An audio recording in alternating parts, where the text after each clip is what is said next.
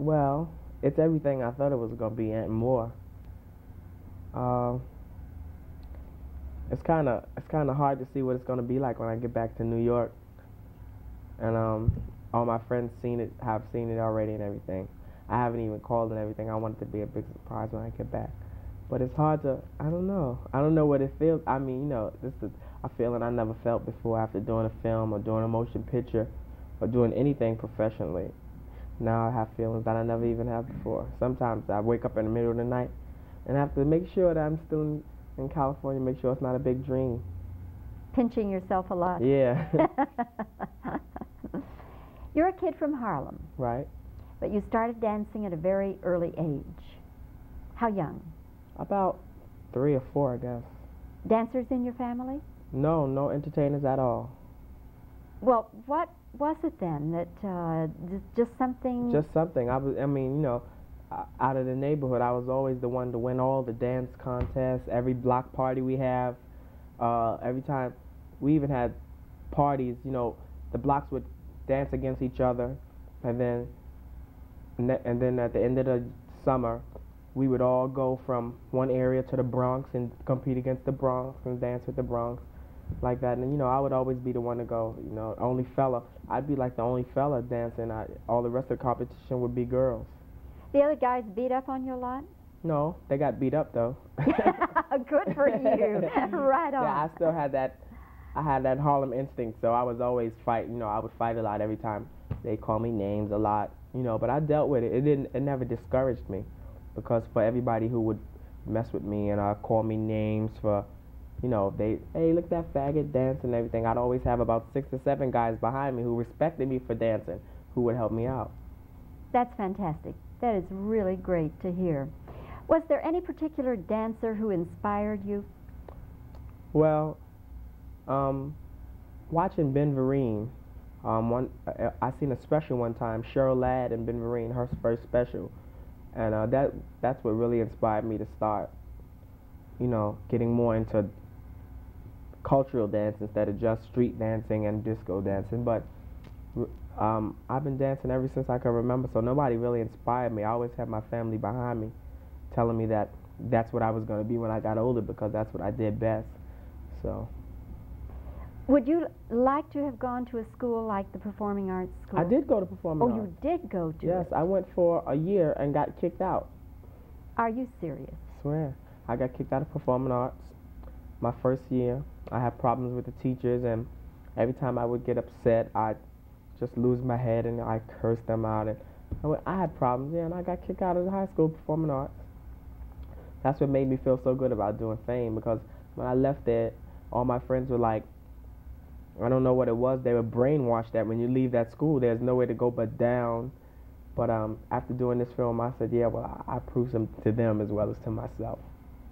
Well, the fact that you had been there, did that help you get this part?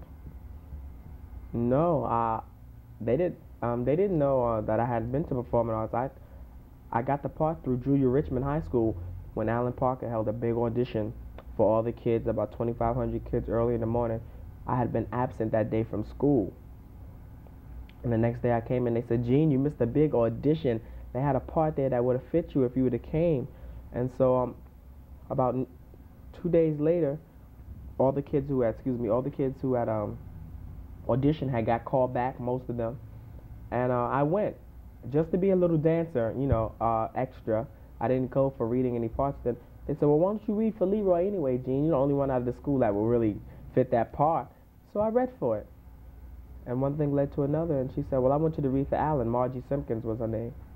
So I went to read for Alan. Then Alan Parker sent me to read for Alan Marshall, and Alan Marshall sent me to dance for Louis Falco. And on my birthday, when I turned 17, is the day they called me and told me that I made the part, Leroy. That was a present, wasn't it? That was my best birthday present. I didn't even want nothing else after that. So your own life then really paralleled Leroy's. That's right. And did you have a teacher like Ann Mira? Many. Many.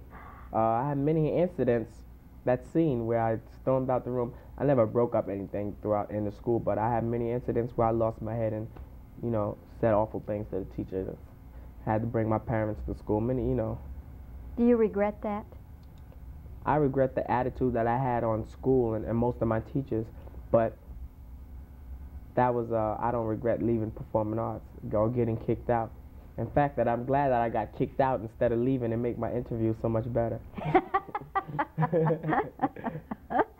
Well, Gene, it's nice talking with you. I've really enjoyed the interview. Thank you. And I really enjoyed you on the screen. Thank and you. fame. Thanks so much. Good luck to you.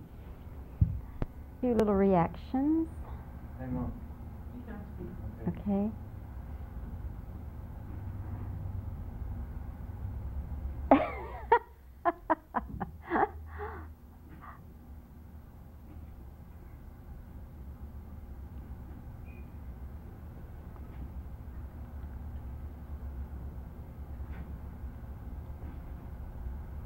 Okay, questions? Gene, you're a kid from Harlem. You started dancing when you were very young. The other kids beat you up a lot. Were you from a family of dancers?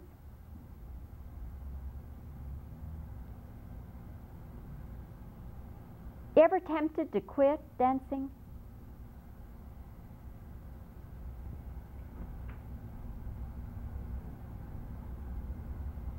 Do you think that a school like the Performing Arts is a good idea? Did you have teachers like Ann Mira when you were at Performing Arts? You have any regrets about getting kicked out? What was it like, all these dance contests that you would enter? Okay. Was there anything else that you can remember that I asked? I think that'll get it. I think mostly that'll get it. Okay.